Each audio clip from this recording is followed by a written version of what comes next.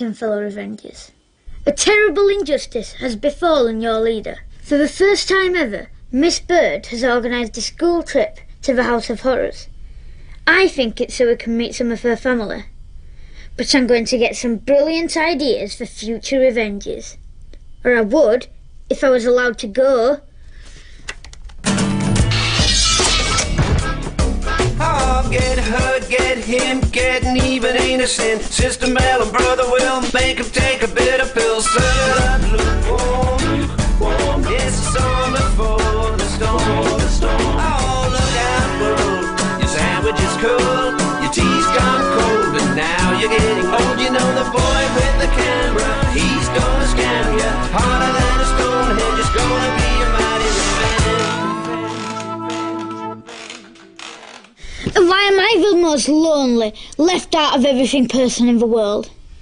Because my lazy, horrible, couldn't care less parents were too busy to sign the school trip consent form.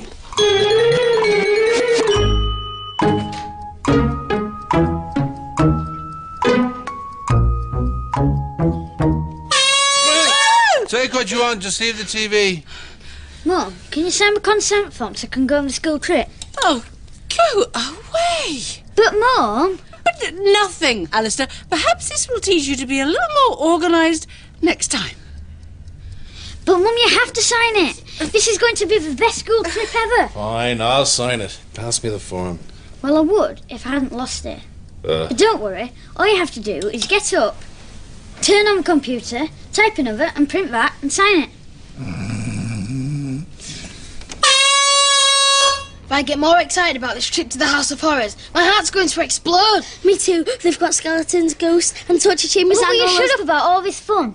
Can't go, remember? For you, this home is like the House of Horrors, isn't it? Because the people in it torture your mind all the time, don't they? Yeah, but Dr. Revenge's got a plan to pay them all back. We'll call it Operation Make the Furies Forget Granny's Birthday.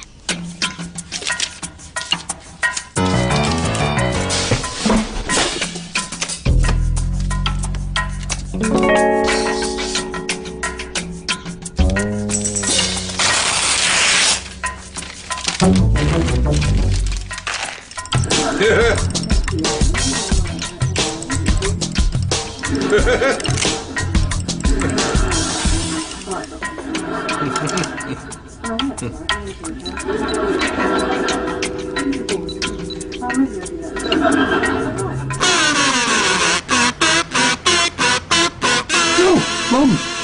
Hello. Well, Well, hello. aren't you going to say it? What? Oh, you have an animal on your head. It's a wig. And I'll have you know, it was made specially for me by the 27th best wig maker in the whole of London. Really shows. What do you need a wig for anyway? You have your own hair, haven't you? Wouldn't you just believe it? The strain of looking glamorous for my surprise birthday party made all my hair fall out. And anyway, I think it takes years off me. Yeah, surprise birthday party. It's certainly a surprise. It's a big surprise. Excuse me for 1 minute. How did this happen? I wrote myself reminders. I put it in my diary. I made sure we wouldn't forget. I was organised. Should have written reminders to remind ourselves about the reminders.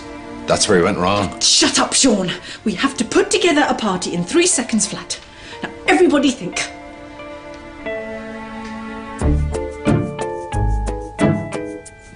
We could slip out the back door and wait till she's asleep. No.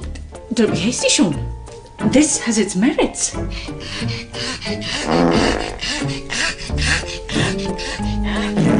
Oh dear.